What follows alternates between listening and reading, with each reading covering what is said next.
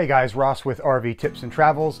This video is going to be a little outside of the box of our normal videos. It will be the first episode in a 3-part winterizing series. One of the reasons we made this video was to provide information on the 2 primary methods of winterizing a camper. The other 2 videos in this series will be process videos, one showing you how to winterize using antifreeze, and the other showing you how to winterize using compressed air. Now, what this video is not going to be is a lesson on which method is right and which method is wrong. Instead, I just want to focus on some of the advantages and disadvantages of both methods. I personally use the antifreeze method, but both methods will work if done properly. You'll find there are a few people who are very passionate about one method over the other. I just think it's a decision that each person should make based on their own research, their own budget, and what their personal preference is. The other reason I made this video was for you guys to get down in the comment section below. Let us know what method you choose, why you choose it, and any experience you have with winterizing a camper. That way, all the people watching this video have access to as much information as possible. Now, the ironic thing is, no matter which method you choose, both methods, to be done properly, will require antifreeze and an air compressor.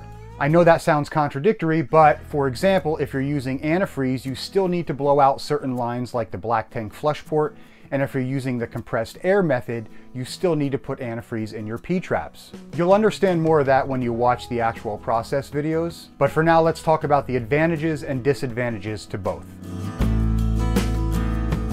It's tough to say which method actually takes longer. For example, using the compressed air method doesn't require you to change antifreeze bottles, clean up antifreeze splatter, or to recycle the antifreeze. On the contrary, you are most likely spending more time at each faucet running compressed air through it than you are antifreeze. I think the antifreeze method under similar conditions might take a little bit longer than using compressed air, but the difference in time is pretty insignificant. This one is easy. Antifreeze costs about $3.50 per gallon or higher depending on where you live. You're also going to have a cost of using a lot of paper towels when you use the antifreeze method. So the obvious winner is compressed air when it comes to cost.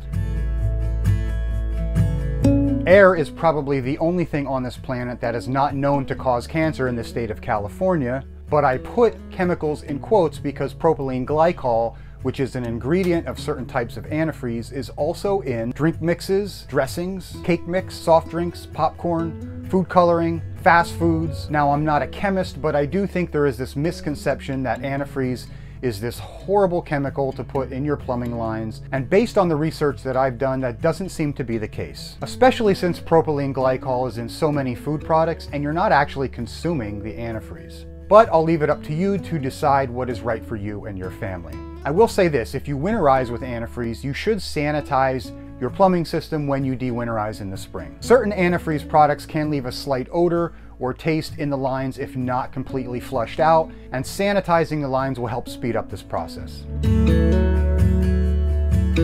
I think the last thing that's worth mentioning is the confidence level of using each method. Again, you can absolutely winterize with compressed air successfully and not have any issues after you de-winterize in the spring, but blowing out lines will never get all the water out of your plumbing system. Droplets are going to remain in the plumbing lines, and you're going to need a lot more pressure than your lines and fittings can handle to get all of that water out. I think the key to using compressed air to properly winterize is making sure that number 1, you blow out every line that sees water during the camping season, and number 2, you blow air through that line until you see all the water that's going to come out.